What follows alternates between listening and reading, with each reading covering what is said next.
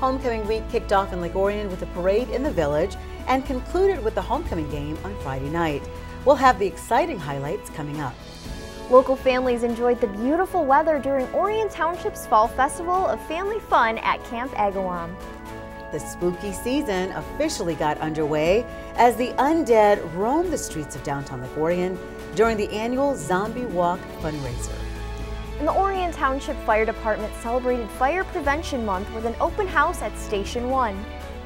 Hello everyone, I'm Stacy Calloway. And I'm Lexi McKinney. We'll have those stories and much more on this edition of ONTV News.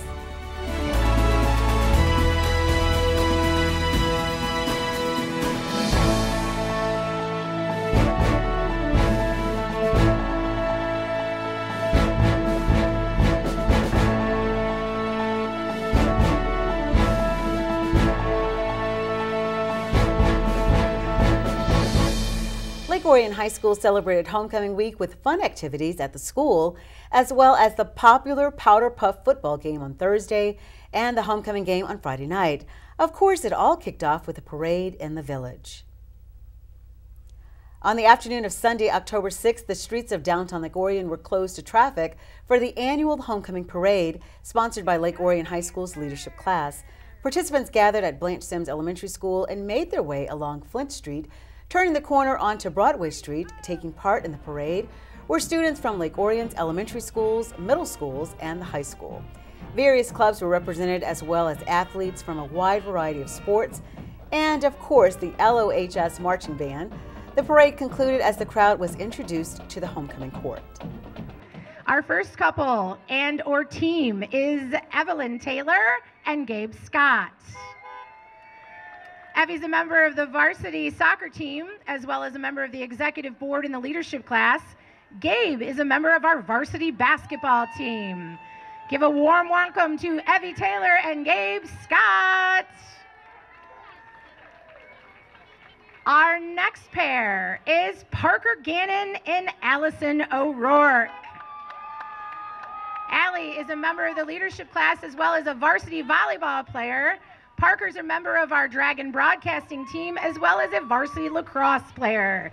Give it up for Parker and Allie. Homecoming week festivities continued with the Powder Puff game on Thursday, followed by the homecoming game against Clarkston on Friday night. ONTV's Joe Johnson was on the sidelines for both games and brings us the exciting highlights. On the evening of Thursday, October 10th, the women of Lake Orion's class of 2025 took on the women of the class of 2026 in the annual Powder Puff football game. The seniors kicked off to the juniors to begin the game, but facing a 4th and long, the juniors went for it and came up short. On 1st and 10 on the 32, quarterback Carly Zybel is in shotgun. She takes the snap, hands off to Mackenzie Tabish, who goes right only to find nothing there. She reverses field, goes east, and turns the corner. She dodges a defender and sprints into the end zone. Touchdown, seniors. It goes into the books as a 32-yard TD, but Mackenzie had to cover at least 100 yards before she got into the end zone. The Sidney Goodman extra point was good, and the seniors take an early lead with 9:15 left in the first. In the second quarter, the seniors are facing a 4th and 17 on the juniors' 47-yard line. Number 18, Madeline Light, is in shotgun. She hands off to Sidney Goodman, who goes right and runs through a crowd of juniors, but somehow emerges with flags intact. When she realizes it, she turns on the jets and is gone. 47 yards into the end zone, and check out that celebration, right out of the Key and Peele playbook. The Goodman PAT is good, and the seniors are up 14-0 with 10:19 left in the second quarter.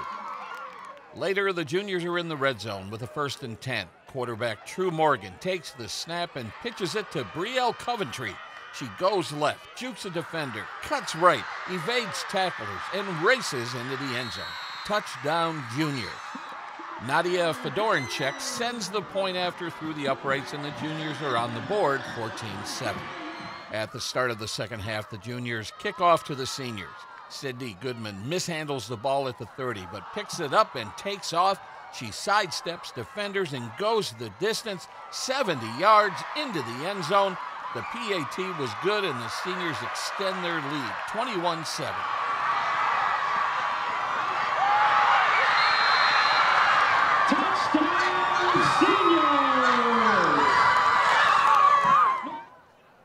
Later in the third, the seniors are facing a 2nd and 13 on the juniors' 20. Madeline Light is in shotgun. She hands off to Mackenzie Tabish, who goes left toward the sideline, puts on the brakes, makes a nice cut, and is taken down hard on the 1-yard line. On 3rd and goal, Isabel Watlinski is in at quarterback. She takes the snap and hands off to Tabish, who goes wide right and outruns defenders into the end zone. The PAT was no good, but the seniors take a commanding lead, 27-7 at the end of the third.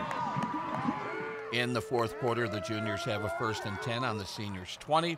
True Major takes the snap, fakes the handoff, goes left and turns the corner. She evades defenders on her way to the end zone. Touchdown, juniors.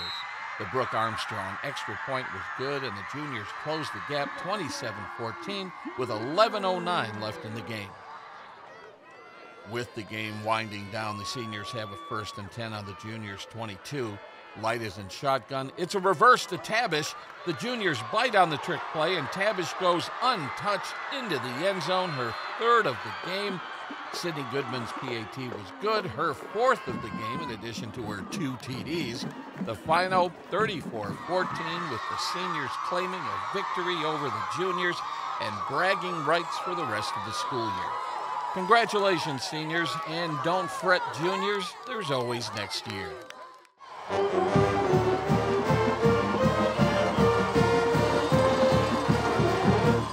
On Friday night, October 11th, the 4-2 Lake Orion Dragons hosted their rivals, the 4-2 Clarkston Wolves, during the homecoming game at Dragon Stadium. The outcome of this game would help determine who would claim the OAA Red Division title.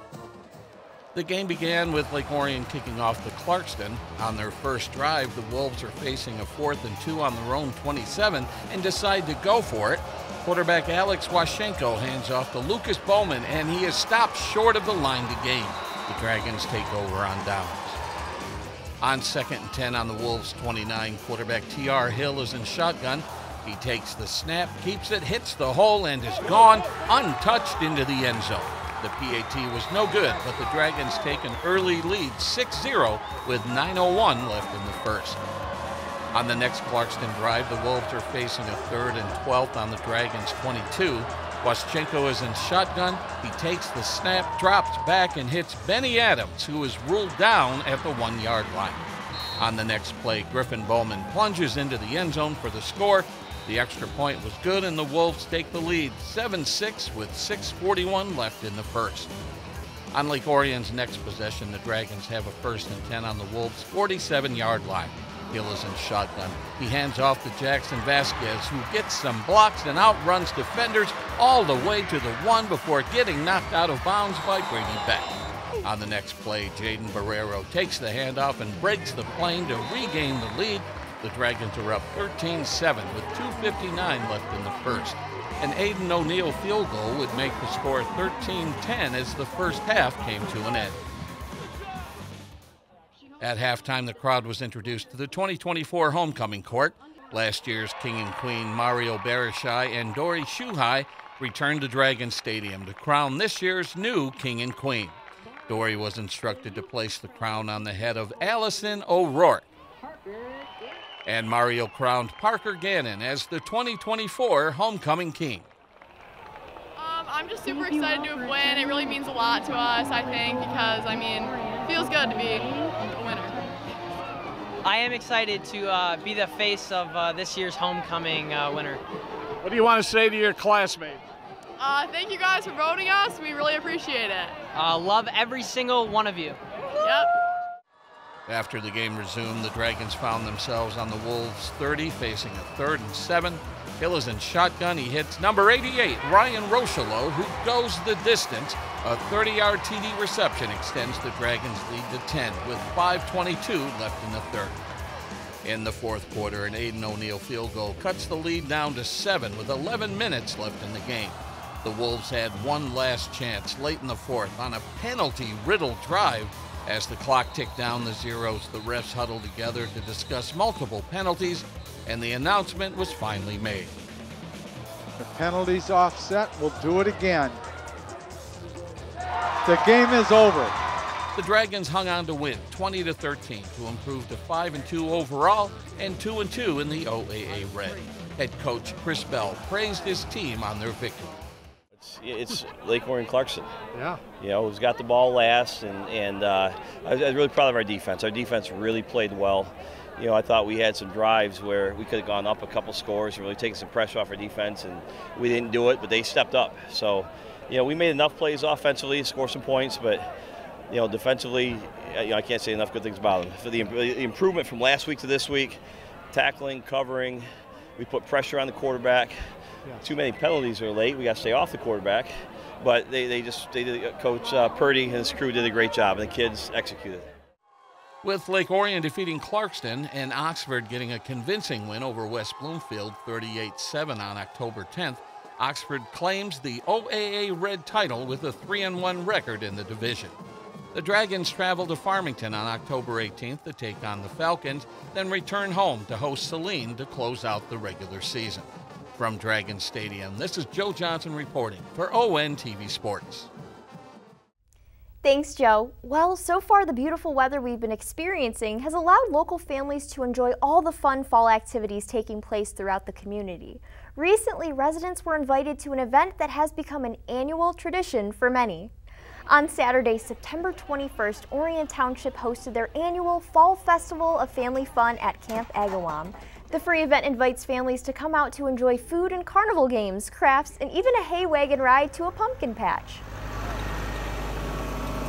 We have multiple sponsors that help us out to make this happen for everybody. We also have our vendors here who help us.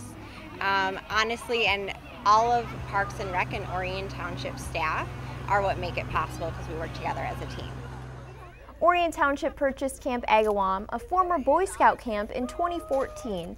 In 2018, the community came together to build the Kaboom Playground. The first Fall Festival of Family Fun took place in 2019 and has since become an annual tradition that local families look forward to every year. Oh, it just makes my heart really warm. So I love being able to offer something free to the community because it gives a chance for all to participate, and it's just something that makes me really happy to see all the smiles on everybody's faces. This is why we work here, because doing these things for the community is why we do what we do. Next up on Orion Township's calendar is the popular Boo Bash event scheduled for Friday, October 18th at 5 p.m. at the Orion Center. There will be trick-or-treating, cider and snacks, a hay wagon ride, carnival games, and plenty of photo ops. For more information, visit orionparks.com. The Halloween season is in full swing, with many beginning the celebration way back at the start of September.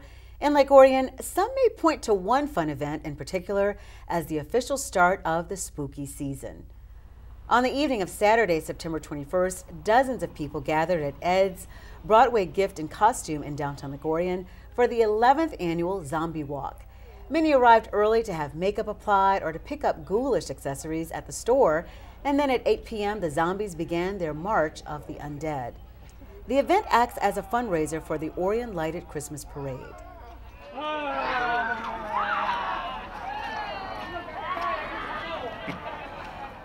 So when I had my 60th birthday, my wife asked me what I wanted to do, and I said, let's do a zombie walk. And so we put that all together, and and that's really how it all started. And we ended up, we wanted to donate the money that we raised from it. So we donated, we give it to the Orion Area Parade group. So, we charge for people to, it's $10 to be in the walk, and then we turned it into a poker run also, because the first few years we were losing zombies halfway through. So we said, somebody else came up with the idea of doing a poker run, so we added that into it to keep everybody together until the end. The first stop along the way was Fork and Pint, located on Broadway and Chatbald Street, where participants enjoyed drink specials and appetizers. The group then passed through the Flint Street alleyway on their way to 313 Pizza Bar. Other stops included Johnny Black's and Wine Social before ending up at the American Legion to bring things to a close. It's a lot of fun, you know. I mean, when we're walking back this way, sometimes there might be cars, you know, stopped at a red light, and so, you know, some of the people, I get a little nervous because I don't want anybody to get hit by a car or anything, but I mean, you know, they're all out there, you know, climbing over, you know, standing up by the car and things like that. But everybody has fun with it. Even people that are driving their cars, they're laughing, and it kicks off the Halloween season, you know. Again, the event acts as a fundraiser for the Orion Lighted Christmas Parade, which is scheduled to take place on Saturday, December 7th in downtown Lake Orion. For more information, visit orionlightedparade.com. In 1922, the National Fire Protection Association named the second week of October Fire Prevention Week to commemorate the Great Chicago Fire of 1871. More than 100 years later, the Orion Township Fire Department observes Fire Prevention Week with an open house. On the morning of Saturday, October 12th, the fire department invited residents to visit Fire Station 1 in downtown Lake Orion to enjoy cider and donuts, fun activities, and plenty of photo ops. Of course, the main priority at the event was to share information that will keep families safe in the event of a fire. Kitchen fire safety is one of our big pushes this year, and smoke alarms. So one of the things we're really encouraging people to do this year is to either check their smoke alarms, or if they have older smoke alarms, to get them replaced so that we can ensure that they're working. What other types of things can families do this time? Sure, a fire safety plan is always a good idea. So having a way to get out of the house, reviewing with kids or other people on the best ways to get out of house, and it's not always a door, if a window or something like that is appropriate, and then having a place outside that we can meet and account for everybody so that we know everybody's out, and then just make sure once you get out that you stay out and let the fire department come in and do what we do. According to the Lake Orion Review, the fire department responded to over 3,000 calls in 2024 so far, with 238 calls coming in over a 3-week period in September into early October. For more information on Fire Prevention Month, visit firstalert.com. Longtime businesses and restaurants help contribute to the atmosphere that makes the Orion community a destination that attracts people from all over Oakland County. One such business recently celebrated a major milestone. On September 27th and 28th, the Lake Orion community was invited to come out to Palazzo Debacci on Lapeer Road to help them celebrate 20 years of business. Established in 2004, owner Tony Battaglia originally just wanted to have a place where family and friends could play bocce. The origin story was that I had been in the construction business for 30 years, and I retired. After a year, I got bored, and I decided to, I played bocce, so we decided to have a little place to play bocce with my buddies. And I had this property for years, so I started designing a building, and it kind of got away from me. We were going to have just a small building with maybe 4,000 or 5,000 square feet, but we ended up with 32,000 square feet, 10 courts, and a restaurant. And we thought maybe it would do okay. And 20 years later, and here we are. Not only does Palazzo Debacci offer a place for locals to enjoy good food and friendly competition, but Tony Battaglia, a ranked bocce player who won a gold medal in the U.S. Championships, began hosting national and international tournaments almost immediately upon opening. In fact, the first year, we had the World Championship here. I invited them to have it here, and since then we've had many, many tournaments from all over the world and all over the country.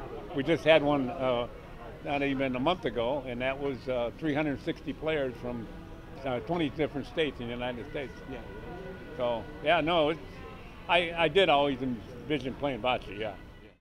For more information or to make reservations, you can call 248-371-9987 or visit palazzodebacci.com. Parents with children attending school will quickly discover that students who have an interest in sports, music, and skilled trades may face financial burdens.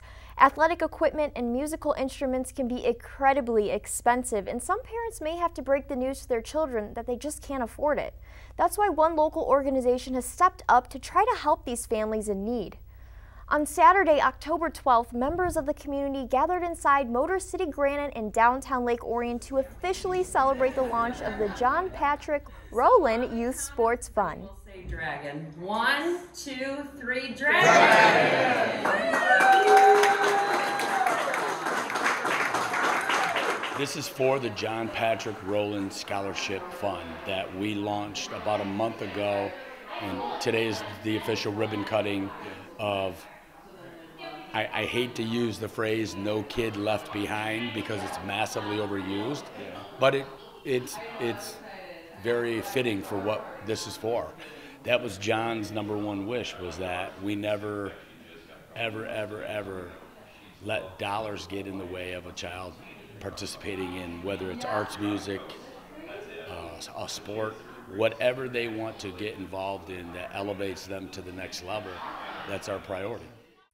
The Dragon Foundation started out as a 501c3 nonprofit organization in 2002 under the name Lake Orion Youth Football and Cheer. It has since expanded to include 4 pillars: athletics, arts and music, mindfulness, and skilled trades.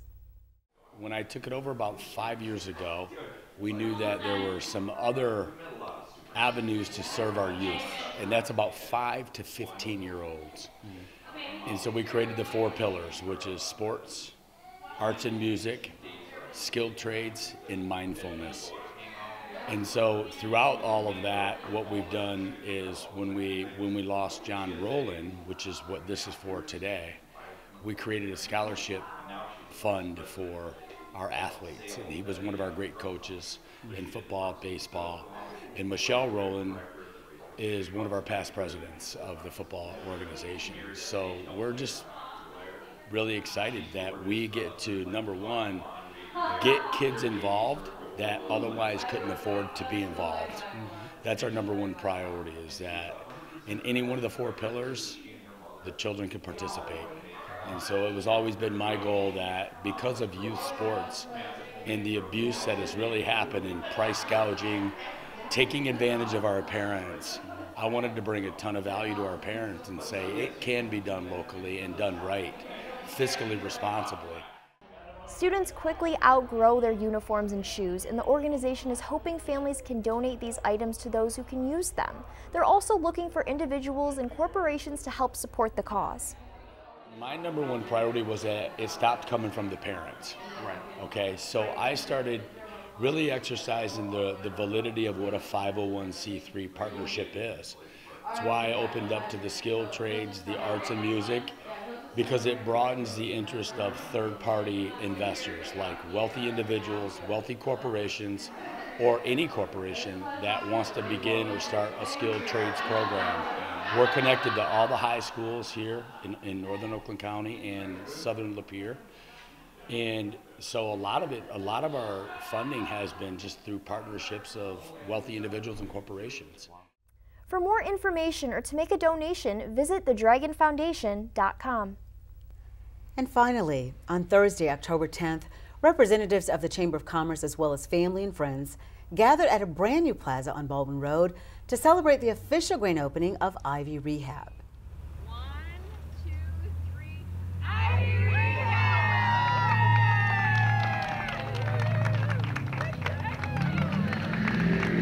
We just did another grand opening in Rochester Hills, and it's so exciting when you see the Orion Chamber and Rochester Hills Chamber, and just the support that you guys give us is what keeps us successful. You know, I always say we're business owners, but you guys are kind of our silent partner business owner in terms of supporting us, and we support the community, and it's just that sense of community has just been so nice, and you guys are so welcoming, and we're just so excited to be here. Ivy Rehab is a network of physical therapy clinics that was founded in 2003. Currently, there are approximately 600 locations in 14 states, with 17 in the eastern portion of Michigan.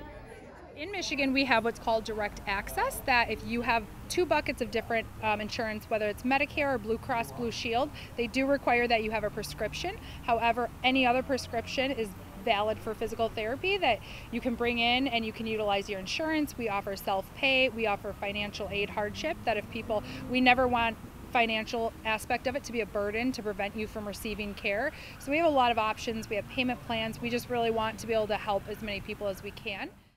The Orion Township location can be found in a recently completed plaza on the east side of Baldwin, just south of Mabee Road. In fact, the plaza is so new, a Google Maps image shows the building under construction. Yeah, so it's actually funny, a couple of years ago when they were building this during COVID, which is what the delay of this build out was, unfortunately, my husband's father grew up in this area and he drove by, and one Christmas he said, "Hey, I got a new building for you." And I said, "Oh, okay." And I checked it out and I was so happy, just because this is such a growing and populated community with just so much to give, and it has a wonderful community and just that sense of community, and I really wanted to be a part of that and to be able to help as many people as we can. For more information or to make an appointment, visit ivyrehab.com. You can also find them on Facebook under Ivy Rehab Lake Orion. And with that, we'll wrap up this edition of ONTV News. On behalf of the hardworking ONTV News team, I'm Stacy Calloway. And I'm Lexi McKinney. Thank you so much for watching. We'll see you next time.